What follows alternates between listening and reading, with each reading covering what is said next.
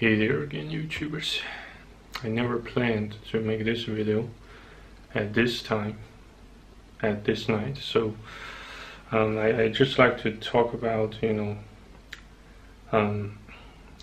more something about myself and several more phenomena that I happen to take notice of. So I've been constantly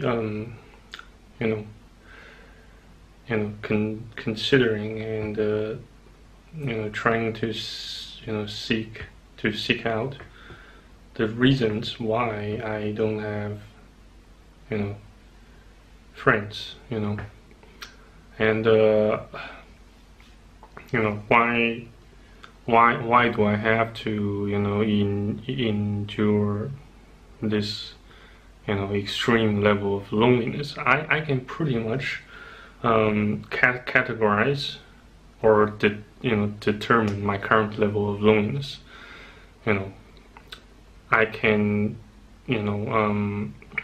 pretty much determine that my current level of loneliness sits somewhere between level 9 and level 10. I have come quite close to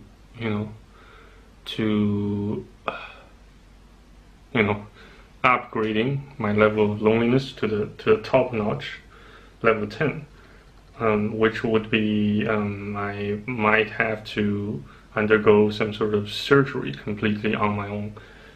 Maybe not in China, but it's still gonna be something. Yeah, that can sadden, can sadden plenty of people, including myself, not just my fellow audiences. Yeah, but yeah, it's and yet in the meantime I also realize that we have no other option but to accept that sometimes, and probably also even more often than not, we just have to yeah, especially for men, that for young men that don't actually have any sort of background or parents who have a bit of a skills and knowledge with dating, with making themselves attractive to the opposite gender. Well, at least suffice to say, for my case, for my old man, I don't think he's taught me anything useful on how to make myself more attractive to the to the opposite gender. Well, though I had several occasions where I yeah, kind of engage in some sort of relationships, but those situations of mine are long gone by now, and things have changed drastically since my teenage and school age. Yeah,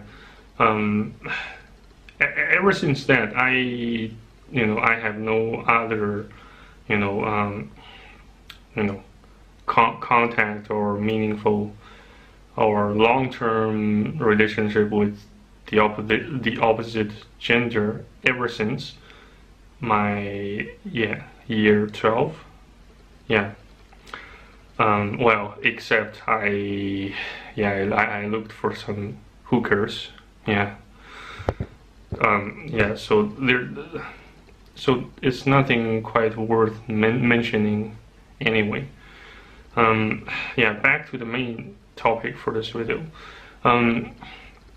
Why I think I don't have so many friends, or no friends at all. the other reason I can think of might be, ever since I had to, um, you know, I had to, face my exodus, aka exile, departing from my grandma's residence due to my mental condition and fear that I might just become a murderer, and some other issues, like potential persecutions and harassment. Yeah, though I am being, yeah, just last week I was again harassed by that woman's nephew. He sent me a message, threatened me to to destroy my my some sort of credit rating. Yeah, actually in China pretty much everybody has some sort of a rating that corresponds to their spending habits, credit scores, and the state has a system that quite thoroughly manages and administers, in the meantime monitors each and everyone's spending activities online. So long as you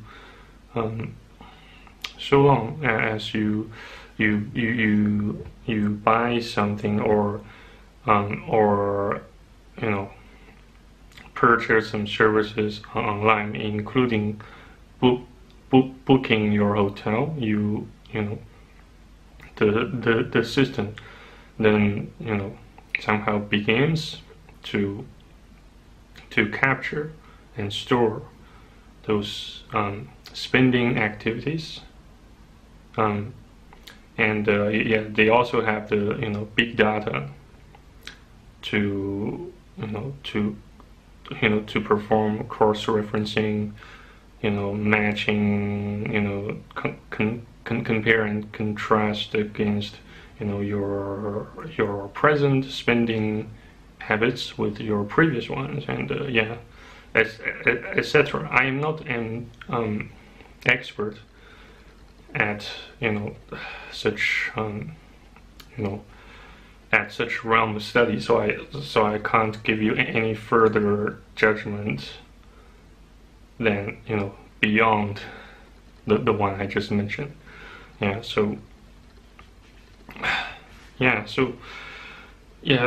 since that, ever since the exile, the day where I had to depart, where I became pretty much well, not exactly a prisoner of the state, since the regime is not quite persecuting me. Yet on the contrary, I kind of still have a bit of a hope in the current governing system, since it can achieve most of the Western regimes can't achieve. At least it's keeping 1.4 billion people while somewhat well educated and disciplined, given the size of the entire country, such a vast land, vastly profound size of the population. As the population grows, so does the the amount of problems. So yeah, it shouldn't strike you as something surprising that China, yes, does have plenty of social problems, but at least to a certain degree, we are beginning increasingly capable of, we are becoming increasingly capable of overcoming certain social issues, such as the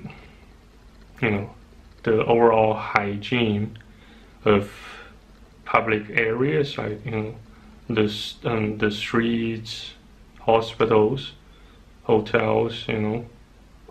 Well, in fact, the one I am currently living in, well, it's not even a 2 stars hotel. It's just something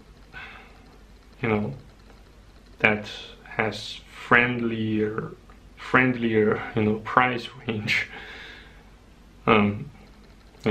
for commoners, rather than for those who have an obscene amount of wealth to squander. Yeah.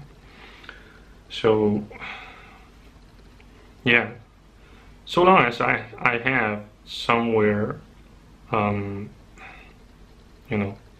relatively private, where I just me myself living in a room with a independent or built-in washroom, that would suffice more than I can ask for anyway. So I can't complain about my current living condition, not quite, since I just need to pay less than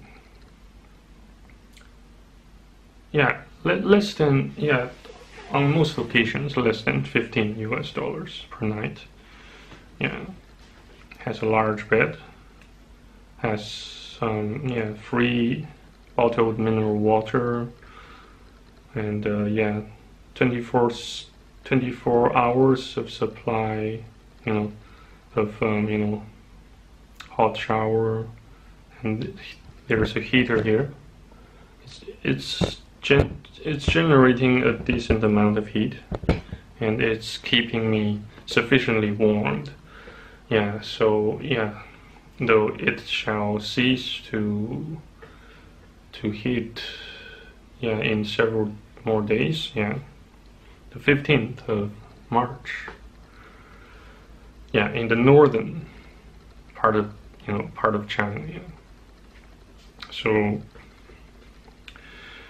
so shit, I don't think I have talked sufficiently specifically about why I think I have 0 friends here.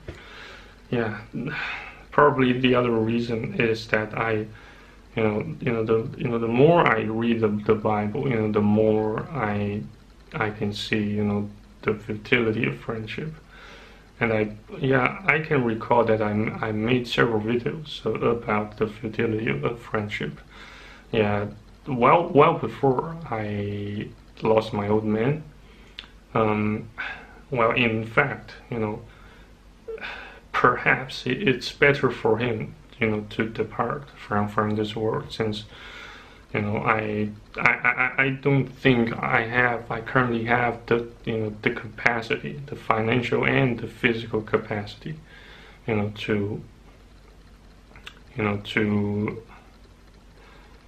how should I put it, to help him get back on his feet. Though I like to try. It's maybe God decided that it's better for him to, you know, it's better for my old man to return to excuse me, to return to heaven. Yeah. Well, I hope he has gone to heaven, though I don't think, you know, he ever had the opportunity to believe in Jesus. Well, though I tried to make him believe in Jesus, I don't think I tried adequately enough. Yeah, there's another reason there. So, you know, the closer you keep, the more friends you keep by your side, you know, the more complicated your life can become. You will have to spend, you know,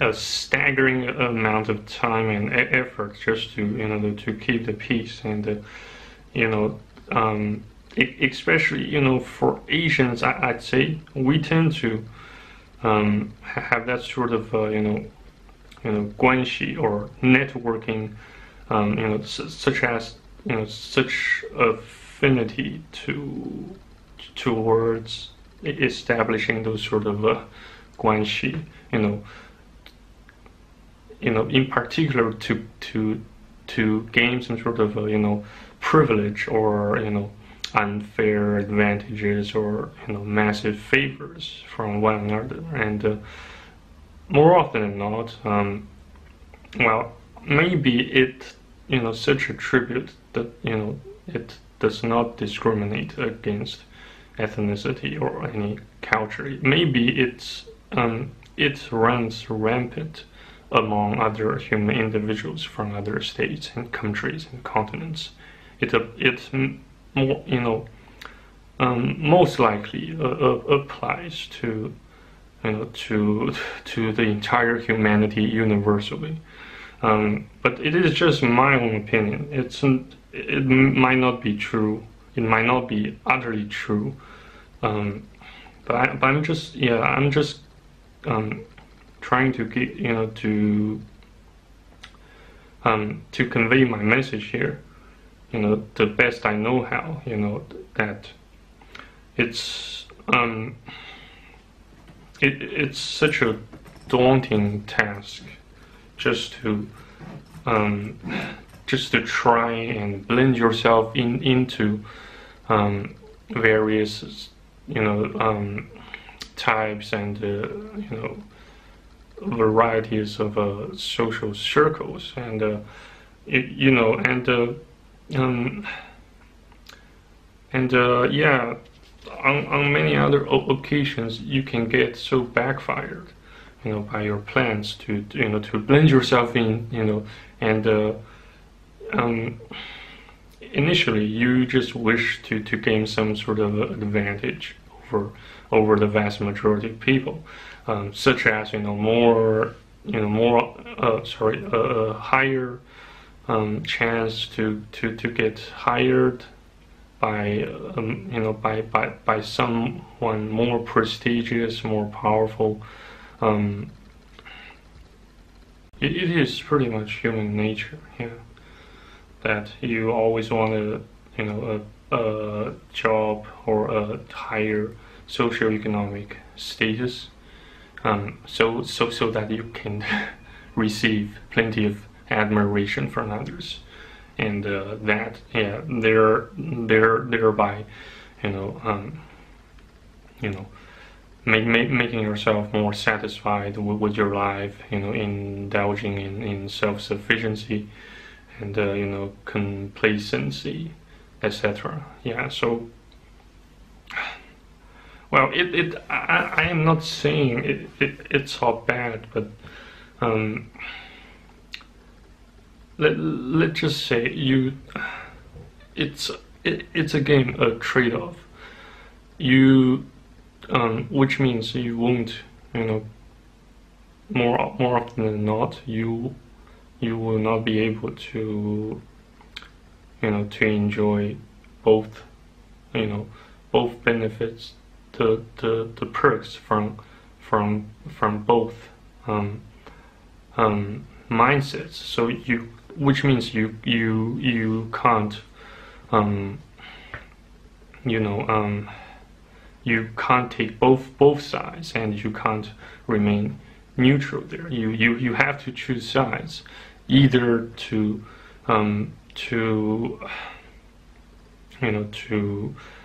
make yourself become more more materialistic, more more how should I put it, that term, more something like utilitarian or something, or or you have to become more nihilistic, like what I do here. You have to choose sides. You have to pick a side. You can't quite remain neutral, or you will spend the rest of your life having to sustain and endure persecutions and marginalizations from both sides. It is highly likely that no other outcome awaits you, but having to endure persecutions and marginalizations from both sides. If you do not pick a side, it's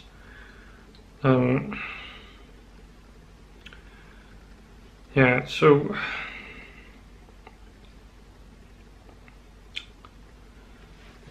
Jesus, excuse me. So to put it more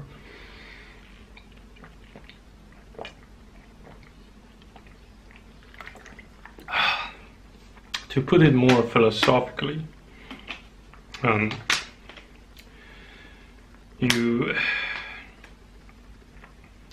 you have to make yourself more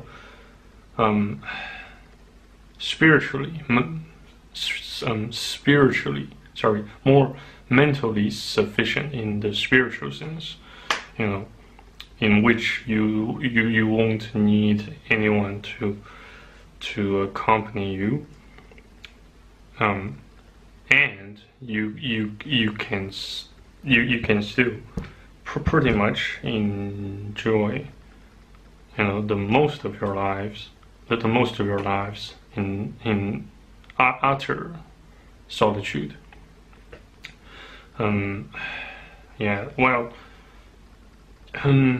You can still have children, and by bounding yourself with some other kind of women, though you may you might not get legally married, and then you move you relocate the rest of your family to somewhere remote, where you don't have to spend a year to attain a fairly decent standard of living. Pretty much in somewhere where you don't have to please people you don't quite like, unless you have to it's complicated. It's still complicated for me to put it in precise terms. So I figured I still have so much to learn, so much more to learn. Even for myself, even me myself, I still don't quite truly know what I really want, what I really want with my life. I kind of seek whatever alternative options that can instantly alleviate my suffering. Yeah, especially loneliness and the associated symptoms of depression, suicidal thoughts. Yeah, you know what I am talking about here, since for those who have been paying attention to my channel for a while, you need me explain no more what exactly kind of issues I think I need to deal with. I need to take more preemptive measures against them. Yeah. Still, yeah, I think this video is still quite so severely sidetracked. I just since I have no one else to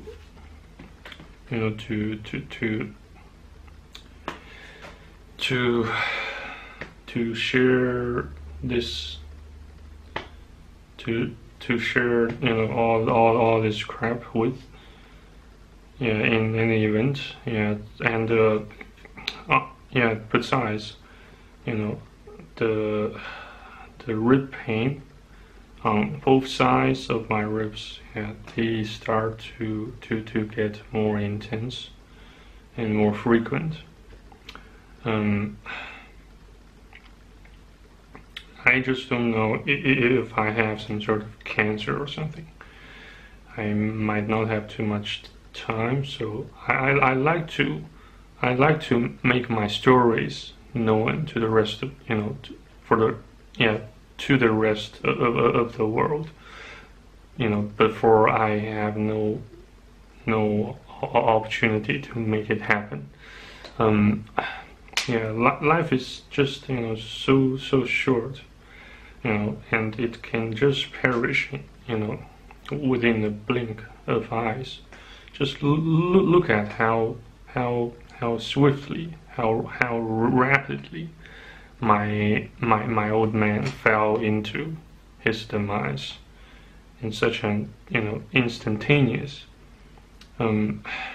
fashion. So instant, so rapid that I didn't have any time. I have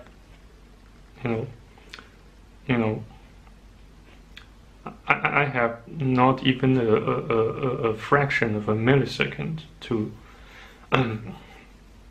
react to it. It just happened, and I certainly have, I certainly played a role, a vital role in ensuring his premature demise. Yeah, since he pretty much supported all of my living expenses. Yeah, all the way from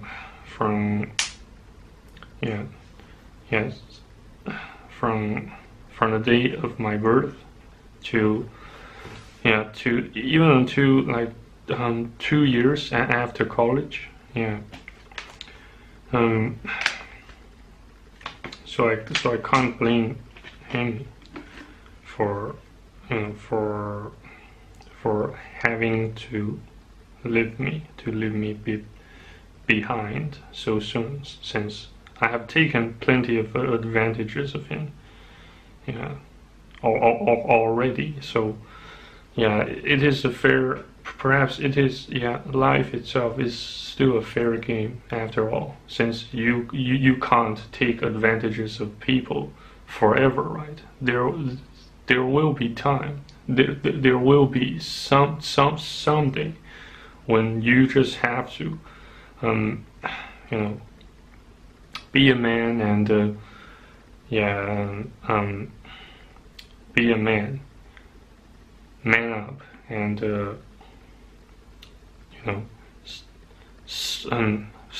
stop depending on anybody but Jesus and yourself. Yeah.